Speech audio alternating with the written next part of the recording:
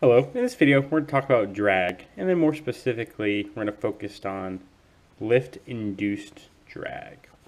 But first, any body traveling through air, traveling through a liquid, can produce drags in a multitude of fashions. I would say the two most common, that most widely known, would be a form drag and like skin friction drag. So, for a vertical flat plate, air is flowing this way, hitting the plate. This will produce basically 100% form drag. And that makes sense. As this is flying, this vertical plate is being pushed through the air. It's not producing any lift. It's just hitting that air straight on. And that's going to be 100% form drag. Very high pressure in the front here, very low pressure in the back. Basically going to be all form drag, with basically no skin friction. There's very little travel along the surface of the plate for the air. So basically there's not going to be any skin friction. But then if we look at, let's say, a very thin flat plate going through the air here, where the air just goes on top and the bottom, again there's no drag. The air speed is equal on both sides. The air is not changing any directions. This is basically going to be 100% skin friction drag and zero form drag. Again, this is a very thin plate. Then we can consider, let's say, a ball or a sphere or something like that. So now the air is traveling around it more, but the air is still going to break off into vortices. Here, there's going to be a low pressure system back here. Now, because the air is traveling, or the liquid or the fluid is traveling more along the ball, this is going to be still mostly form drag, but now there's more skin friction in this scenario versus like this scenario.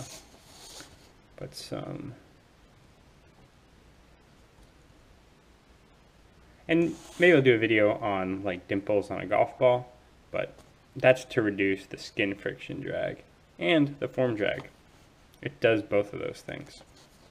Now, we're talking about aerodynamics, we're talking about planes. So we want to talk about airfoils. So this would be the cross-section of an airfoil right here. So as air travels around this wing has almost no form drag, very aerodynamic. Their airfoils are designed basically to have little to no form drag. If your airfoil has a lot of form drag, then that's a very poorly designed airfoil. There's going to be some skin friction drag due to the air traveling across the surface of the wing, but this has now lift-induced drag. So now we're going to talk about lift-induced drag. What is it? So any body, any shape, any object moving through the air that's creating lift also is going to produce a form of drag due to that drift, due to that lift. And the reason why is that you are redirecting air in a way that involves energy loss. It involves vortices being created here. It creates a backwash of air that's moving not in the traditional way that the air was coming at the wing. So it creates a certain drag that's kind of behind the wing, creates different pressure systems, and which produces more drag. So classically, airplane wings have a lot of this induced drag, lift-induced drag. So lift-induced drag sometimes comes from the high to low pressure differences on a wing. So this is pretend like we're looking at the back of a plane, and as we know, we have high pressure below and then low pressure on top, and this is what generates our lift of the wing. But around the tip of the wing, there's this area where it goes from high pressure to low pressure. So what the air on the bottom wants to do, it doesn't want to stay at that high pressure. It's looking for the path of least resistance to the low pressure air,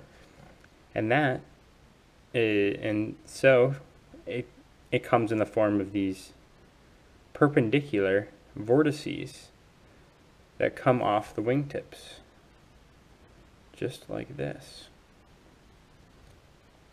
Okay, so you have the air going from high pressure to low pressure, but unfortunately this creates a lot of drag on the wing because these are now perpendicular to the flow of the aircraft,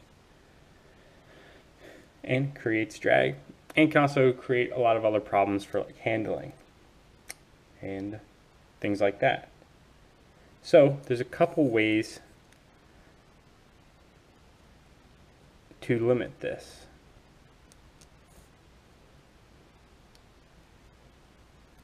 First, let's look at our equation for this induced drag.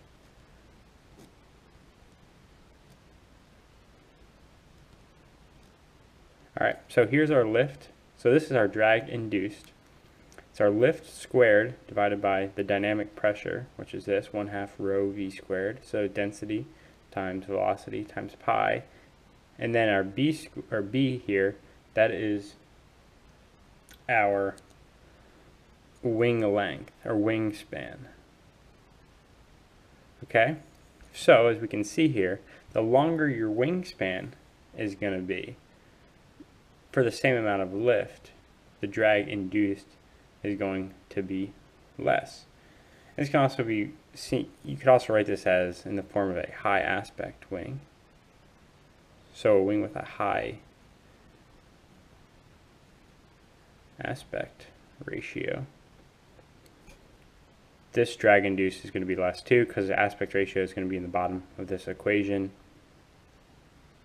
So that's going to be less. But obviously there's limits on the amount of, about the length of the wing. You can only get so long. You know, there's other considerations too.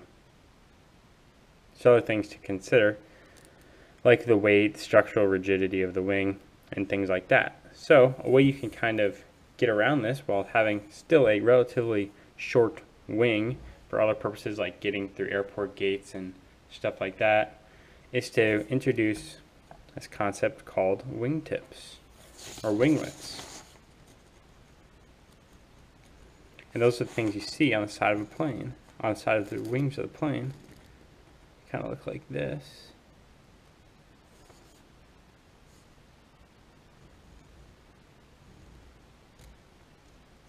Okay, so we've all seen this on a plane. So now we have high pressure, low pressure, and the air still wants to go from high pressure to low pressure, but it has a more difficult time doing so. There's less of a gradient here, so it knocks down these vortices. So now these vortices coming off this wing are a lot smaller than they were. And it produces less induced drag. So that's pretty cool. I'm not going to get into all the equations involved in it, but you can imagine that.